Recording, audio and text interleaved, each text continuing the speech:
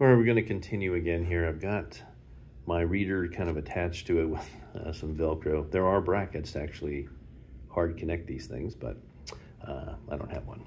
Anyway, I'm in the same position here. I found my reader, it's connected.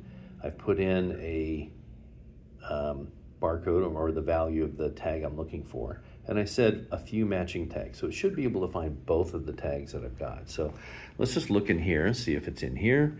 And what I see is scanning. I release the trigger and it'll tell me to pull the trigger again. But I'm not getting any indication that a tag is here. So I'm just going to keep walking around in my office.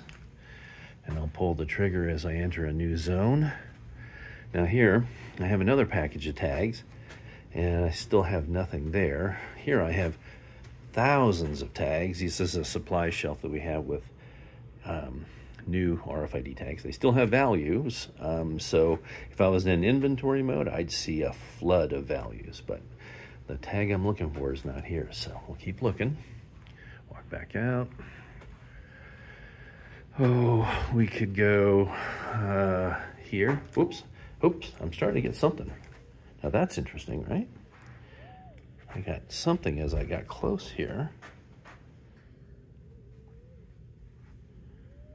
I'm gonna zero in on it by standing still and seeing what direction might be the best to go in. And then walk in that direction. Sorry for the glare.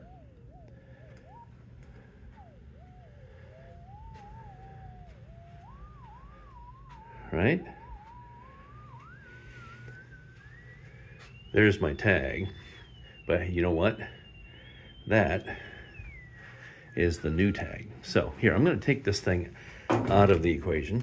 I'll stick it in my back pocket.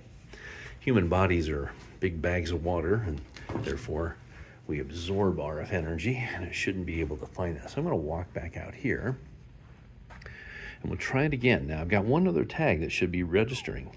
Oh, look at that. Now is that from behind me in my back pocket? Let's see. Yep, it is. But if I hold this in front of me, using my body more as a shield, I'm in the same position I was before, and I've got my tag here, but I'm not really getting a read. Right, so let's keep walking closer. Starting to get something now. And there we have our other tag. You see that? It never really gets up to that full strength value that the other one did.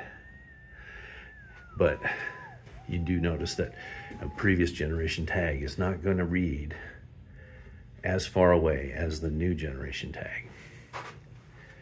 All right, well, that's the experience. Just recognize that if you are using tag finder programs, that they're not perfect, and they do have a limitation of you have to be within the read range of that tag. And if that tag is a good tag, maybe it might be 10 feet.